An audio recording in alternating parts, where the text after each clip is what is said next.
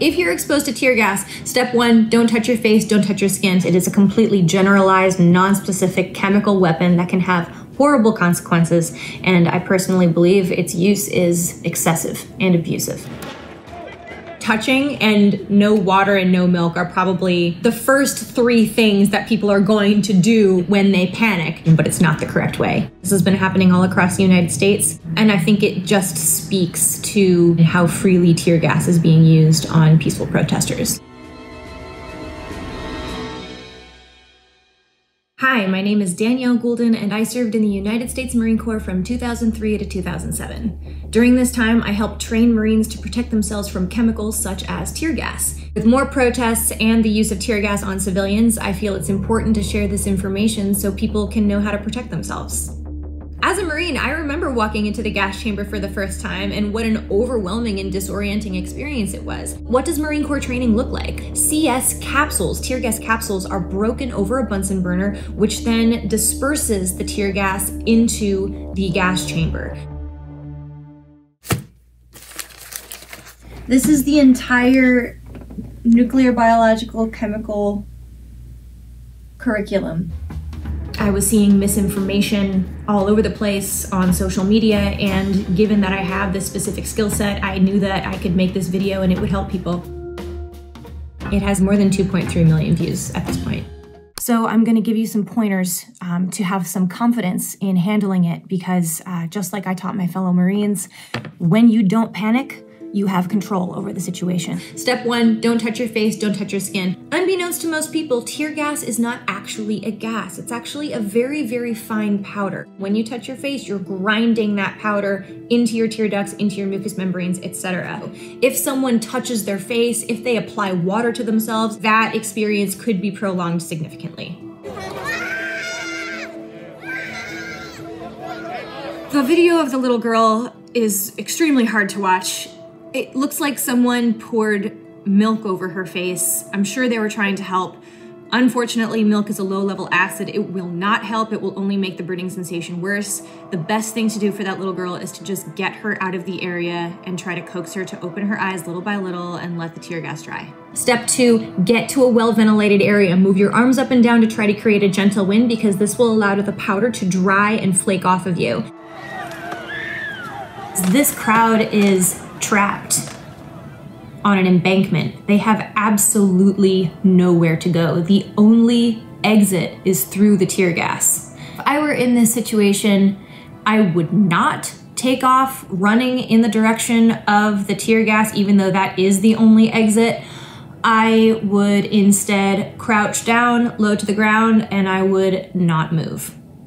Step 3, just allow the effects to happen. Your eyes will tear profusely, your mucus will start to run out of your nose, you will cough. Simply bend over at the waist and just let it happen. In a perfect scenario, a person might be able to dispel the initial effects of the tear gas in about 5 minutes. A perfect scenario looks like getting out of the way and finding fresh air to let the powder dry and flake off of you. Tear gas is activated by heat and water, so it will continue to flare up on a person's body even after the initial effects wear off. Overall, do not panic, because when you are calm, you have control over the situation.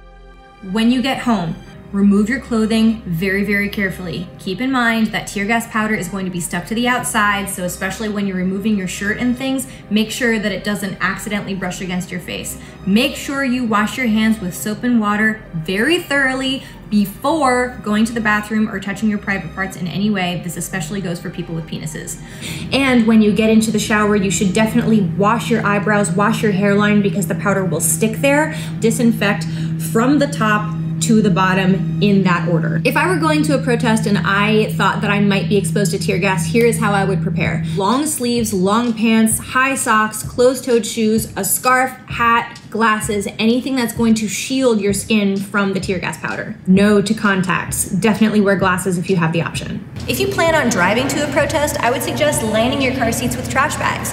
So just take a trash bag, put it over the seat back, take another one and tuck it right into the seat crease. And it should contain any powder that falls off your clothing and keep it off of your car interior. When you get home, just simply fold it up, keeping the powder inside, and throw it away. This is a gas mask, a full face gas mask. This is a filter. You can tell that it's the right filter for tear gas because it says CN and CS. CS is tear gas. It's basically a very intense filtration system. Contaminated air enters through here, and by the time it reaches the bottom of the canister and into your gas mask, it is fresh air. Step 1, if you are exposed to tear gas, stop breathing and close your eyes. Step 2, grab your gas mask, which should be stored like this with the head harness in front. Step 3, pull it over your head and use those 2 bottom pull tabs to tighten it flush against your face. Step 4, put your hand right here, press into the gas mask, blow out the remaining air that's in your lungs. Step 5, take your hand, cover the canister, take a big inhale. If the mask collapses around your face, that's called the negative pressure test. That means your seal is airtight. You can remove your hand and feel free to simply breathe normally because the canister and the seal is doing its job. Even if physiologically people are not choking and being asphyxiated, even just those physical sensations will make somebody absolutely panic. It could cause claustrophobia. There are so many emotional symptoms that come with tear gas versus just the physical effects, which are already terrible enough. The military is forbidden from using tear gas in a wartime situation because the use of chemical weapons as an offensive tactic is banned. My personal opinion is that this tear gas should not be used on civilians. It's disorienting and it's dangerous even when you're expecting it. I think civilians who have no knowledge of this and have no experience handling it are completely caught off guard. And not to mention, there are a huge list of underlying health conditions people could have that could make a reaction much more severe for an individual. It's a simple case of the punishment does not fit the crime.